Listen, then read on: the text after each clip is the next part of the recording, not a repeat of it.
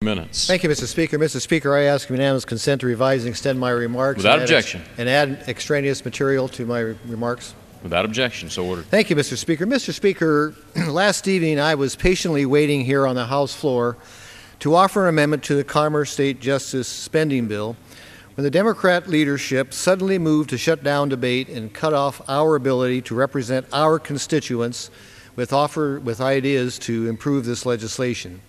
At 8 p.m. last night, the rules of the House allowed me to offer my amendment.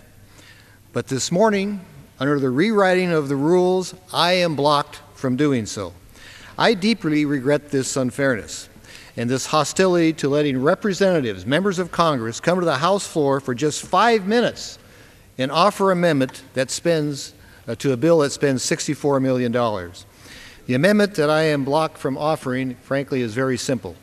It would restore the Pacific Coastal Salmon Recovery Fund that has received strong bipartisan support for years, and it's an existing program, but which this bill explicitly eliminated.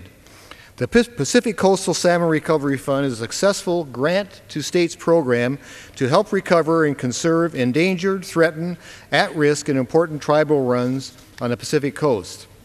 In April, President Obama proposed in his budget to eliminate this fund and transfer the funds to another fund. From the Northwest, the reaction was bipartisan and very swift. The success of this long-standing program was so compelling that the Obama administration reversed its course, to their credit, and sent a letter to Congress seeking to restore the funds to this recovery plan. My amendment, which I am now blocked from offering on this floor, would simply adopt the Obama administration's position. So, Mr. Speaker, I regret this unprecedented rules restricting House debate, and this successful endangered salmon recovery program will suffer for it. And the House action to eliminate this plan, frankly, will make it much, much more difficult for our senators to do so and the other bodies. Expired. With that, I yield back my time. Gentlewoman from New York. Mr. Speaker, I don't have